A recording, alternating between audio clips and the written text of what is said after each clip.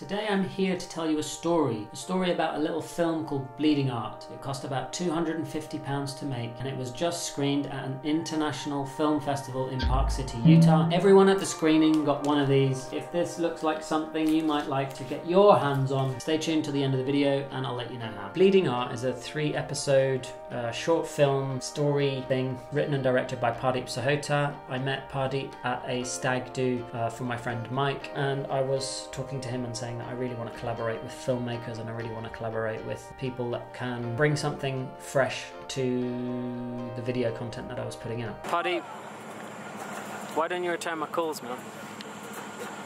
Because you call me at fucking 4 in the morning every day.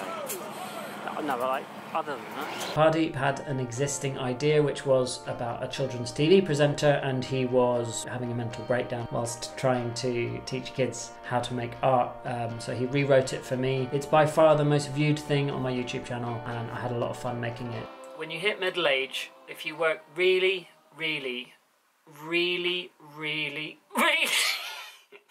Keep going. So I get a call from Pardeep and he's like, hey man, we got into this film festival called SLAMDANCE. And I was like, okay. He was like, no, this is a big deal. Like, you need to be excited about this. This is a really good festival. This is one of the ones that I really wanted to get into, and we got in and I think we should go. And I was like, oh, okay, we'll go to where? To Utah?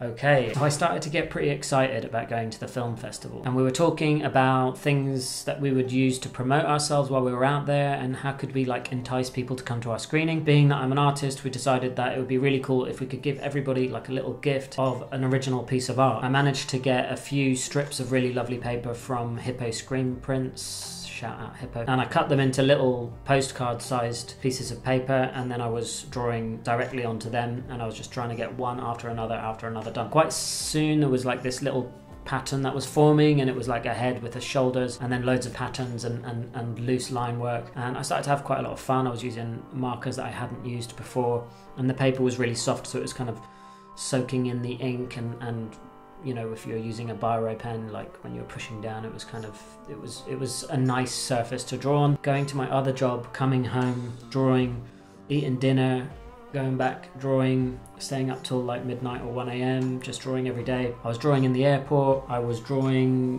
when we were in Utah. By the time we got there, I was still drawing. I was drawing in cafes, I was drawing while we were getting drinks. I was pretty much drawing all the way up until the screening. Sundance and SLAMDANCE are happening on the main street in Park City, so the whole of Park City's main street completely gets taken over with film industry. We managed to get into a party on the second night. You were on a balcony overlooking the Egyptian theatre. It was like the iconic Sundance theatre as a backdrop to us just hanging out and meeting people, and then it started snowing and it was really cool. I didn't have my camera with me. I thought that was you chatting to someone over there, Dan. Is the person bald? Yeah. Really handsome. Absolutely. I can see why you got that. So let's talk a little bit about poster walls. Up and down Main Street, you've got these different spots where you've got these big poster stands made of wood where you're able to staple your posters. We brought like 500 or something, so we were just going really heavy on them, trying to get the name of the film everywhere we could, and also we just had to spend these posters. We had already paid for them, so it was just about getting the name out there. We were trying to be respectful of the SLAMDANCE posters and just put things over the HBO posters, because HBO have street teams. They just go there every hour and just cover it in HBO stuff, so we were not worried too much about covering up HBO stuff. HBO's got enough money, so I kind of missed that ritual actually of being on our way somewhere and putting up loads of posters to promote our film. It was fun. I really enjoyed that part of it. I guess we should talk about the screening, because that is why we were there. The day of the screening arrived, I was starting to feel really run down, like a mixture of altitude sickness, too much alcohol, sleep deprivation, too much alcohol, junk food. My body was starting to feel like this close to getting really properly ill. I wasn't looking forward to the screening. I had this kind of mixture of anxiety and excitement. So for the beginning of the day I was feeling crappy and I was excited and anxious. It wasn't good.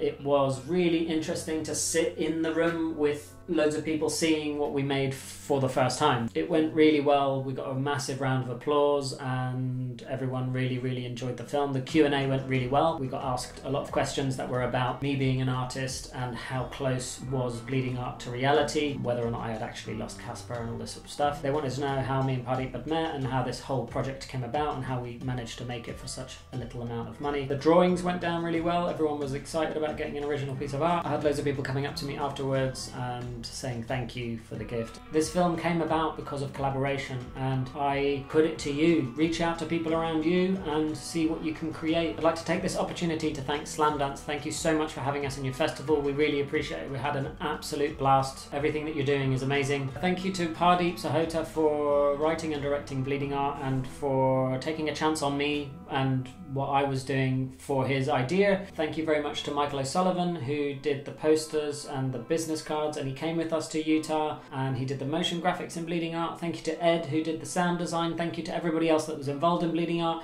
Thank you very much for watching, and just before I go, everyone, thank you for reminding me. I've got 10 of these to give away.